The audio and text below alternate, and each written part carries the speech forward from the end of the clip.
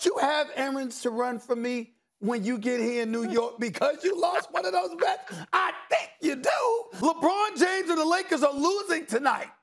They are losing.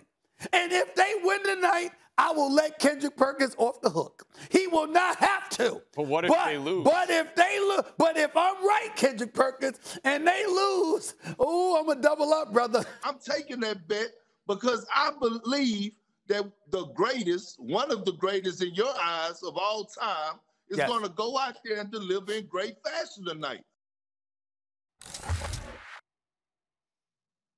Does anybody have anything to say to each other? Carry on.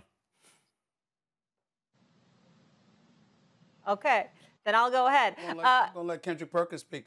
I'm not the one that has explaining to do. He does. Perk? What you mean? What you mean? And Max, first of all, you told us to carry. You told us to carry on. You told us to carry the hell on. Lakers are winning. Did that happen? No, I didn't. And you know what? Hey, look, I'm on to my bet, okay? But I got a question to ask, all right? I have a question to ask.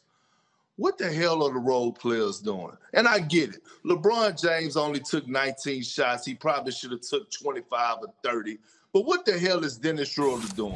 What is Caldwell-Pope doing? What is Andre Drummond doing? You know what? At the start of the game, the first play of the game, they ran a play. Frank Vogel drew up a hell of a play on the baseline, a misdirection play where it was a cross screen for Andre Drummond. He turned around and did like a little pin down for Caldwell-Pope in the corner. He was wide open and he passed the shot. From that point there, I knew it was going to be hell in the cell. I wanted to text you right there, Stephen A., and tell you no bet. Because, look, at the end of the day, superstars are going to be superstars, and I get that, right? They're going to have their moments. They're going to have their 20-plus a night. But role players, again, role players help you win games in the playoffs, which help you win series. And right now, the Lakers are not getting a damn thing from their role players. Dennis Schroder finished with 0 points last night. 0, a goose egg. Him and Caldwell-Pope. The Phoenix Suns' young cast and Cameron Payne, Cam Johnson, Brick, all are outplaying this veteran group is disturbing to me. And I look at the game that actually happened to be the game of the night, which was the Nuggets and the Portland Trail Blazers, and Dame Lillard in the historic performance that he put on last night. And I said, you know what? You know what was the common denominator on why the Denver Nuggets won that damn game? It wasn't because of Jokic having 38. It wasn't because of Michael Porter Jr. having 26. It was because of Morris, who outscored the entire Portland bench and had 28 points. Role players matter. Look, you could depend on your stars. You could talk about LeBron and Anthony Davis, but your role players have to step up. Listen, man. I would tell you that I'm going to attach some level of culpability to LeBron James because you are the leader, and your supporting cast that showed up soft and unproductive and with no fight in them.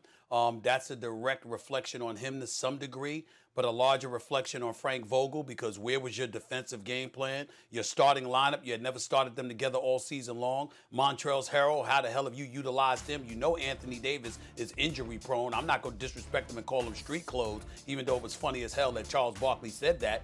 But I'm certainly not going to disrespect him like that because I know he's injured and I know he wants it. He wants to be out there.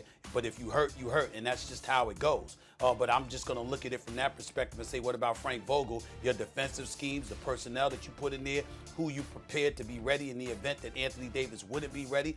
All of this is a reflection on Coach Frank Vogel. Now, if you don't mind, KP, I'd like to move on from that, and let's get back to the Boston Celtics if that's where we're going, because I got to admit, my whole mood has changed with this kind of nonsense. I'm just in a different place right now. I'm in no mood to play around with the kind of stuff that I'm seeing going on.